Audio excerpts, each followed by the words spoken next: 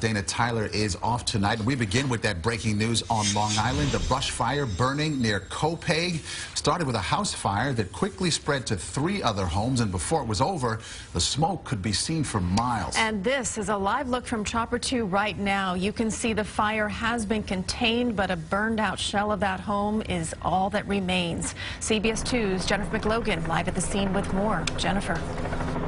Good evening. Swift action of more than 15 firefighters from 15 different departments in Nassau and Suffolk kept this blaze from getting any worse. They descended here on the explosive scene on East Santa Barbara Road and Venetian Promenade in Copiague.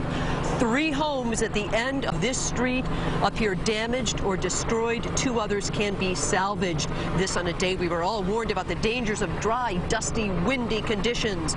Witnesses describe how flames on wires jumped from backyards towards the canal and across Strong Creek to tiny Indian Island County Park, where brush burned intensely for hours due to the tall grass and reeds. Black, thick smoke eventually turned white. A few firefighters suffered smoke inhalation, but homeowners made it out safely, worried about their pets. We spoke to them just moments ago.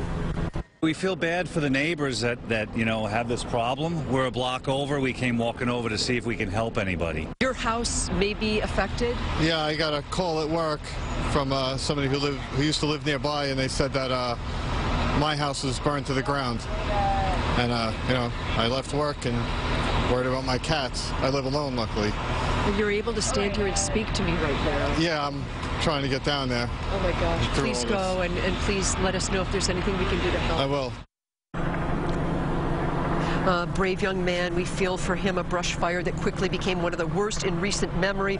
Wonderful action by first responders contained this so that homeowners here who suffered so horribly in Sandy were not victimized anymore.